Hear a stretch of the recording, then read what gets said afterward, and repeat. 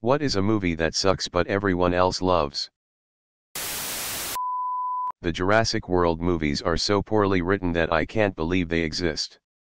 Those scripts never should have made it past being used for a children's cartoon. I didn't even need to sort by controversial. Fast and Furious. All of them. A Quiet Place. The movie had so many plot holes but everyone seemed to really like it. La La Land.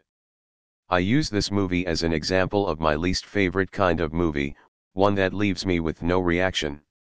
A week after watching it, I couldn't remember any of the songs. I couldn't tell you what it's about. It really seems like a celebration of style over substance.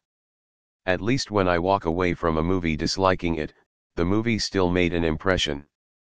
I'd rather dislike a movie for a good reason than feel completely unaffected by it.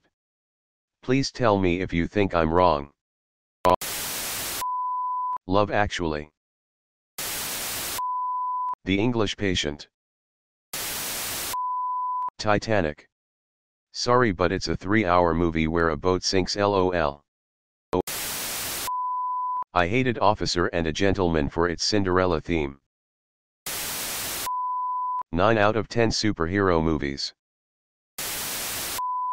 Aquaman. Most Marvel movies. The Notebook or The Room. Transformers and Fast and Furious. Sleepless in Seattle. It's a movie about a stalker. A few different cuts in the editing room, redo the score, and it's a straight-up thriller. Twilight, but I love it too for some reason. 50 Shades of Grey.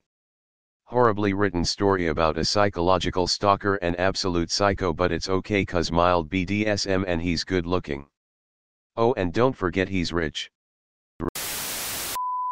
This is going to be controversial, but Breakfast at Tiffany's, and no, I'm not saying that just because if the racist landlord.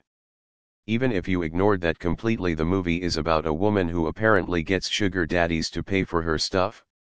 And then another guy who also has a sugar mama comes along and they bond because they both have no careers and sleep with people for money. Avatar. I thought The Shape of Water was exactly mediocre. I was shocked when it won Best Picture.